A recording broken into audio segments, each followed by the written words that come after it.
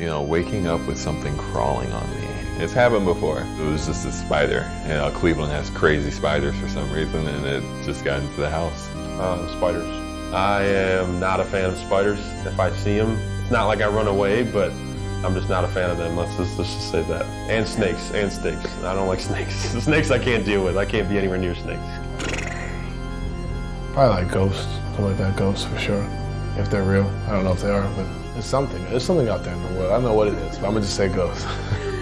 Probably like wild animals. I don't know, like a bear or something like that. That would probably scare me.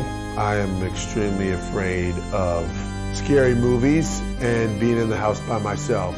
It's pretty petrifying when you hear like noises and you don't know where they're coming from. Everybody knows, don't give me those weird look. Everybody knows what I'm talking about. Heights scare me, so this is one of my biggest fears. Heights scares me. Haunted houses scare me. Scary movies scare me. Not as much as scary movies, but like haunted houses and heights are definitely my two. Scary movies, for sure. I can't do scary movies. I'll get nightmares. Yeah, I don't do spiders either. Those are two great ones. Getting into the pool, that's anything above 7 feet because I can't swim. I hate birds. Like I hate peacocks, I hate flamingos. Any bird with a long beak really irritates me. Like it's just too much. I just want to chop it off.